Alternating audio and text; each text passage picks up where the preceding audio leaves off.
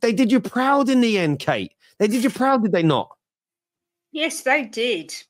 Bounce back ability is the new Spursy. That's all I'm going to say. That was just immense to come back twice from losing positions against a City team where we had really our second-rate team out was brilliant. I thought the heart, the desire. Yep, we rode our luck in the first half. They missed loads of chances, but you know what? That's on them, not on us.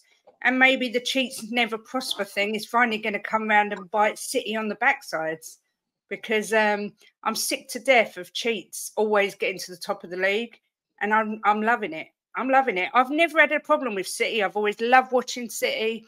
I always enjoyed their football, but all this business with these charges, it makes me sick to my stomach. So long may the downfall continue, as far as I'm concerned. Innocent until proven guilty, Kate. Rubbish. You don't get charged with 115 things if they're not sure that you're going to get guilty of at least half of them. They should freeze every asset of Manchester City's and transfer ban them until it is sorted, and then their lawyers will stop dragging their arses to get it done.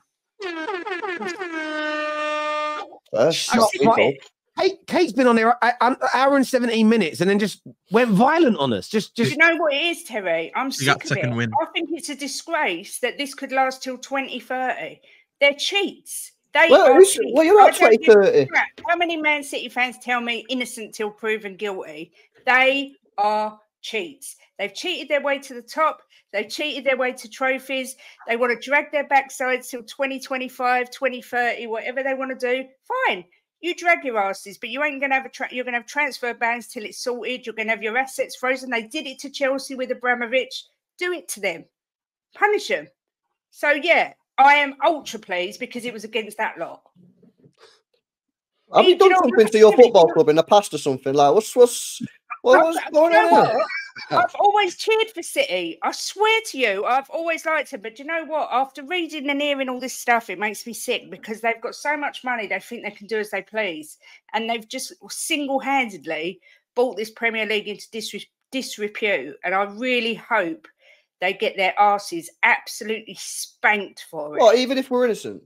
You're not innocent, LB. How do you know? How do you know we're not innocent? How do you know we're not innocent? Because you've been charged with 115 charges. Oh my God. So you get charged, then you're automatically guilty now. Is that how it works? Yeah, that's what charged is. No, it's not. Charges, you charge with offence, then it's got to go to an independent commission. So if an independent commission... No, wait a sec. Wait a sec. If an independent commission... I thought we left this in the international... Ron, chill. If an independent commission view all the evidence and then say Manchester City is not guilty, an independent commission, got nothing to do with City, got nothing to do with the Premier League, you're still going to sit there and say City guilty, even though an independent commission... I can tell you now, number one, that won't happen, and number two, if that happens, it means City have probably brown envelope them as well. Oh, of course, yeah, because this is what happens if we're innocent. Let's have it right. Elbert, you're as delusional as that child that told me that Tottenham were going to win the league. And the reason I'm having my say on this now is because I've never had a chance to say it on here.